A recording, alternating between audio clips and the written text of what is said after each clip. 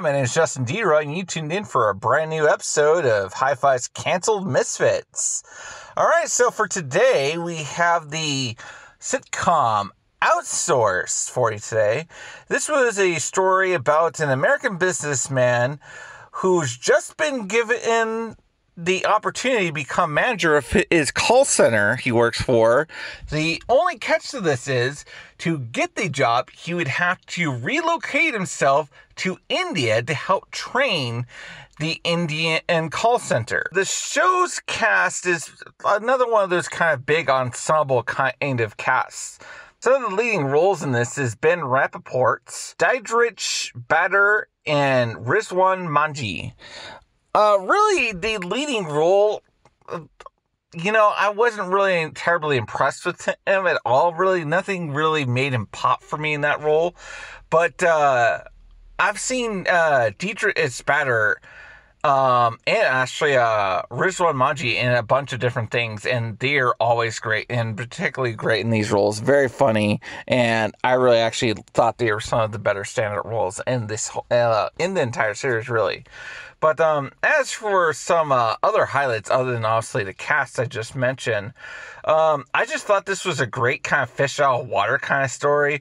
A lot of how it's kind of this fun cultural experience. Plus the show just had tons of great humor in it. So for ratings of the show, the ratings did start out pretty strong with a 3.6 and an average of 700.49 million viewers, and an average of 7.49 million viewers. Oddly, though, it still got canceled, though, even though with only a slight drop to about 2.8 and averaging 4.55 million by the end of its series. Now moving on to the reviews of the show, I can definitely tell you just from looking at some of these reviews that obviously the show was much more beloved by fans of the show than it was the critics, because critics actually were pretty harsh on the show. It only scored 45 on Metacritic, and a lot of them seem to want to say that the show seemed kind of insensitive and racist towards Indian culture. I didn't really see that at all. I thought they were quite respectful of the culture. Were trying to enlighten people more about Indian culture than they were trying to make fun of it. But sure. Final thoughts on this. I actually thought the bigger issue, more so than the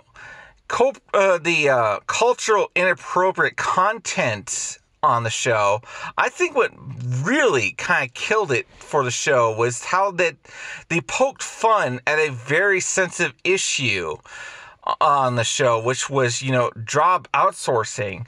And the show did take place kind of towards the end of a recession. We're kind of on the mends by then, but still, it's so a very sore topic, obviously, for Americans.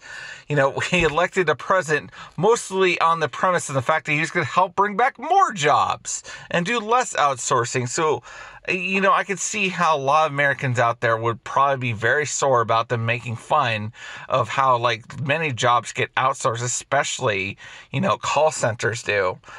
And I just think it was a show that was just in the wrong place at the wrong time. But, I really kind of hope that it could still find an audience, because it is a great show. Hopefully there's somewhere out there where you can maybe still find it, or even the movie, actually, that was originally based off of. Maybe you have fun with watching, too. But, yeah, I just think it's unfortunate that it kind of just took place at the wrong time. And that's going to be it for this episode, though, I think. Of course, like to thank you all for tuning in. Be sure to like, share, comment, and subscribe. Check out some of the other content on this channel, such as the Hi-Fi Pop me and my brother do on Tuesdays. And on Wednesday, we have my show of canceled TV shows called Canceled Misfits. Also, if you'd like to help support this channel, be sure to also check out the Patreon link we have in the links below. But, yep, that's it for me today. Thank you and goodbye.